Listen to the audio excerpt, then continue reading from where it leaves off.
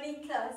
We're going to start doing handwriting using lines. But before you do that, we have to make a little trick. What I'm going to do is on the first line, I draw a head. On the second line, I draw a body. We're going to make this a girl. And on the third line, I'm going to draw her legs. Now, every letter of the alphabet uses lines.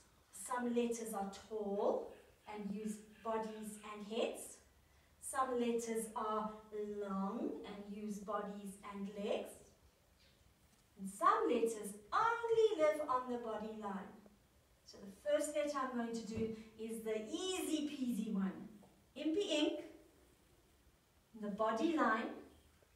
Touch the top of the line, touch the bottom of the line. And Impy Ink's little hat. You wear a hat on your head, so the dot goes in the headline. Let's try it again. Impy Ink's body in the body line. And where do we wear a hat?